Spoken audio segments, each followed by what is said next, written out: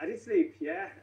I watched a kind of a G Me Up movie. Okay. And, Do you remember what it was? yeah, any given Sunday, that was the one. There you go. Yeah, it was. I watched it, I remember vividly. 5 o'clock in the evening, watched it, and went to bed, watched a bit of Sunday game. Not too much in case something went into my head. Yeah. And I got up, and sometimes your first start Ireland is actually easier, because you're a lot younger. You don't really see the enormity of the game, the situation, right. And you kind of throw off the shackles and go for it. When you're older, you think a little bit more about certain things. Yeah. Because you had so much pressure on you anyway as the years went on, because a hugely successful Kilkenny team, all-stars coming out your you know what, and All-Ireland medals and Leinster medals and everything else.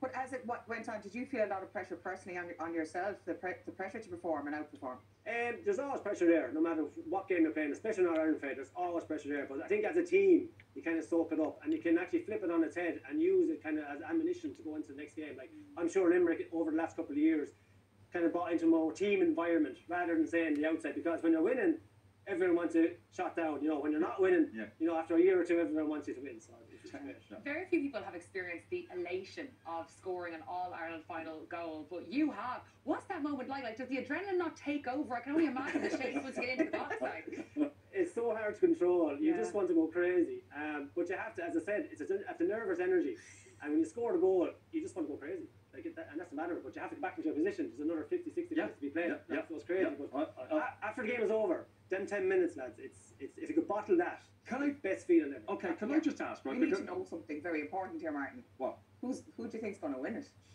I'm going to give my tip of the hat to Cork. I think they are in a roll. What do you think, guys? What do you think? What do you think? It was asked me 2 hours a week. No way. This is going on one of these. Oh no! I'm only messing, don't worry. Martin wants to wear that himself. Yeah. I won't put it on you. No. You point blank refuse. No, but deep down, as a Kilkenny man, 4-in-a-row winner, you kind of glad Limerick can't come for 5. I don't know if I can say it on live television, Martin, but look, there's it's human nature. Look, you want to be the best, you want to still be classed as one of the top teams. I think so. Look, Limerick have been exceptional champions, and they are one of the best teams I've ever seen in Croke Park, and they will go down in history as one of the greatest teams. For history-wise, you'd love to see history being made. Yeah. Maybe by a Kilkenny team.